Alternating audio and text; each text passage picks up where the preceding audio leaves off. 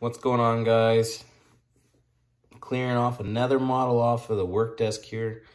As you can see in the background, it's a little messy, but we got a few more to clear off the desk here and get ready.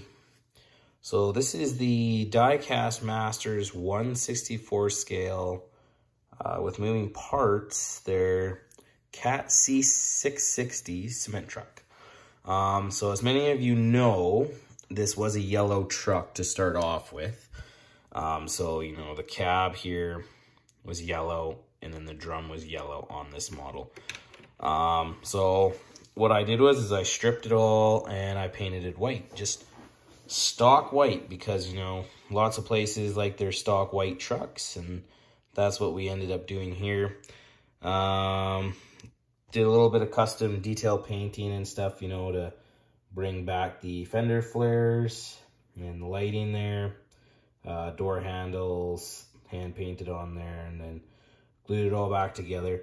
It was a real pain to get this to come apart. So what I ended up doing was I kept it all in one piece, but there's actually a shaft that goes through the middle there. And I ended up just sticking the end of a pen through the hole to hold it so that I could paint it, because I literally had nothing that I could use to paint the drum. So it was a little bit of a pain in the butt, but that's okay. And then as we know, you got the drop down, and get it to work here. You got the drop down, little hitch there, and then we got the moving chute there for the cement truck. And it also comes with another piece right here, so you know that piece just attaches on to that, and then you got a longer chute. This is great for display or for, you know, a little scene if you wanted to have it, doing a little scene in your layout there. I think it's a pretty cool model. I really enjoy it. So we'll just do a little turntable action here, and you can kind of just check it all out.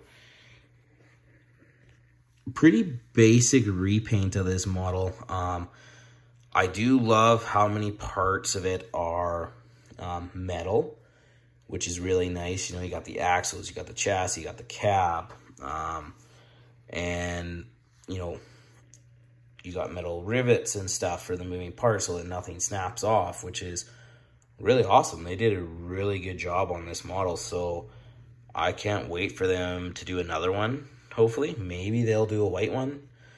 But for now, I made a white stock one for my collection. Who knows, may or may not end up at a toy show coming up. You never know. Just depends what you want to do with your models and stuff like that. If you want to sell them or you want to keep them. But this one for now, I'm just going to keep it in my collection, I think. Because it was a fun little build, and I really, when I saw these, I really wanted to make it white, so that's what we did there. We made the CAT C660 a white one.